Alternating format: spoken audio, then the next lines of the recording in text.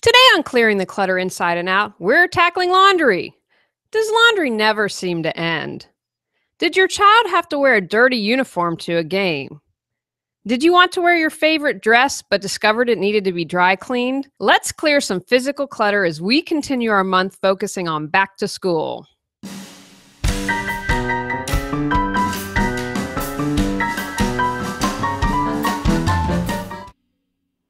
Are you overwhelmed by clutter, looking to organize your life? Do you feel stuck and are ready for a change? Every Tuesday at 1 p.m., join award-winning professional organizer and coach Julie Coraccio on Clearing the Clutter Inside and Out as she supports you in navigating the waters of decluttering your life and getting organized. Julie thinks outside the box and examines clutter in all areas: physical, mental, emotional, spiritual, energetic, and more. Ready to live a more joyful and fulfilling life? It's laundry time. Here are some laundry statistics from About.com. The average American family does 8 to 10 loads of laundry each week. A single load of laundry, from wash to dry, takes an average of 1 hour and 27 minutes to complete. Only 21.2% of American households use a clothesline. Because I like to be green, I wanted to share some green statistics. I have had a high-efficiency washer and dryer for years, and our home is one of the most energy efficient in our neighborhood. Our power company sends us quarterly updates. If you're looking to buy a high-efficiency washer, this may motivate you. Even if you don't care about the polar bears, being green can save you money. According to Grand Valley State University, 7,000 gallons, the amount of water saved per year by a typical front-loading washing machine compared to a top-loading washing machine. 34 million tons is the amount of carbon dioxide emissions that would be saved if every household in the U.S. used only cold water for washing clothes. 34 million tons, the amount of carbon dioxide emissions that would be saved if every household in the United States used only cold water for washing clothes. 99 pounds, the amount of carbon dioxide emissions saved per household each year by running only full loads of laundry. Laundry. Routine is key. I have an earlier podcast where I talk about creating routines and how they save you time. Decide what days of the week will be laundry days. Even if you have a big family, don't do laundry every day. Designate specific days. Have a family rule that dirty laundry must be placed in the hamper before the next laundry day. I'm a huge fan of color coding, and if you are able, continue it here with different colored laundry baskets for each person. This will make dividing and putting away clothes easier. Use clothespins to designate what clothes have stains and where the stain's located. Note on your calendar any special clothing school days like Green for Earth Day. Check the calendar in advance to be sure special items are laundered in time. Organizing your laundry area. Ideally, you have a good-sized area with counter space for folding and that is well lit to see stains. My current setup is in a laundry closet, and even with the hallway light, I have to take the clothes into the kitchen to treat stains. I also have to fold on top of the dryer, and if I have a load or two, I'm out of luck. Store laundry detergents out of reach of small children. Ideally, you'll have room to store laundry baskets when not in use.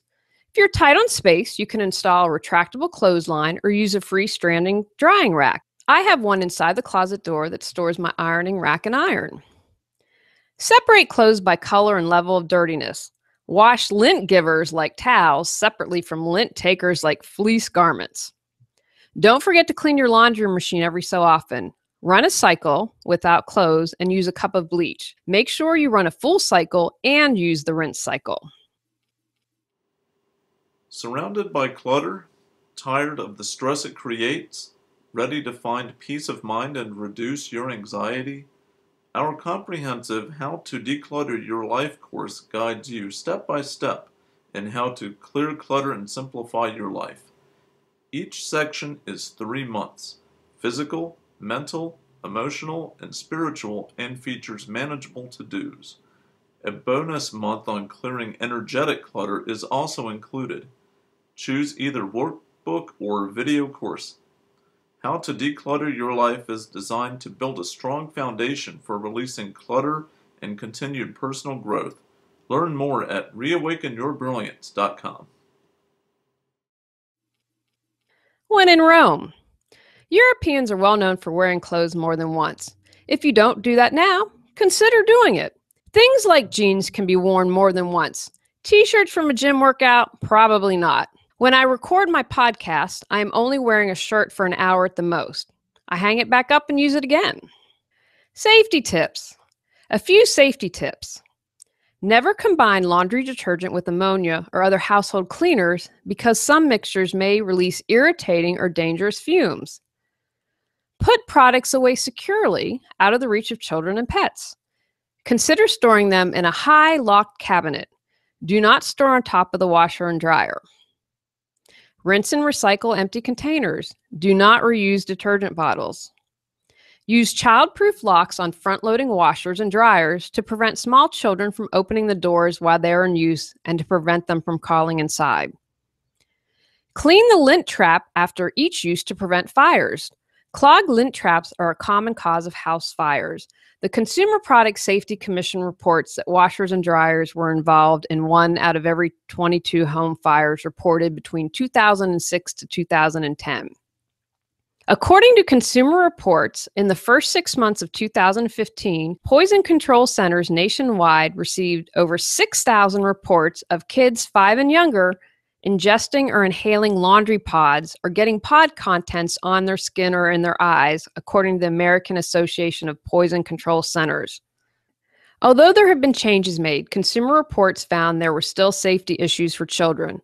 I encourage you to do more research about safety tips in the laundry area. Stain removal. Here are a few tips for removing stains. The better you take care of clothes, the longer they'll last. If you have a garment that needs dry cleaning, blot off the excess and take to the cleaners as soon as possible. Blood stain, soak in cold water and pre-treat with a product with enzymes such as Biz or Oxy. Have chocolate? Pre-treat with warm water and a product with enzymes. Crayon from the kids? Scrape what you can with a dull knife. Place the area between paper towels and a warm iron. Replace the paper towels as the crayon is absorbed. Gasoline. Use detergent-based stain removers and air clothing. Don't put in the dryer if a gas smell is detected. Fruit juice stain. Soak it in cold water. And finally, grass. Pre-treat it and use the hottest water for the fabric that it can tolerate. Going green in laundry. When I work with clients in clearing clutter and getting organized, I recommend ways they can be greener and eco-friendly if they're interested. Indoor pollution is as much of a concern these days as outdoor pollution. Also, what we use in our household makes its way to the waterways where we live and the water we drink. You can buy eco-friendly detergent or make your own. Here's a simple recipe. Get a bar or 4.5 ounces of shaved bar soap, such as Ivory or Fell's Naphtha, a cup of borax, a cup of washing soda. Thoroughly stir together for 5 minutes and store in a sealed container. Use a tablespoon per load or 2 to 3 tablespoons for large or heavy soiled loads. You can also use a clothesline to dry clothes instead of the dryer. This will save on electricity bills. Takeaways from today's podcast. Decide what days of the week will be laundry days and stick to that schedule. Don't forget to clean your laundry machine every so often. Run a cycle without clothes and use a cup of bleach. Make sure you run a full cycle and use the rinse cycle. Clean the lint trap after each use to prevent fires. Clogged lint traps are a common cause of house fires. Go out, clear the clutter to create the life you choose, deserve, and desire. Ready to clear clutter and share your gifts with the world? The journey of 1,000 miles begins with one step, so what step will you take today? Sign up for our newsletter and receive a free copy of our 10 Steps to Clearing Clutter.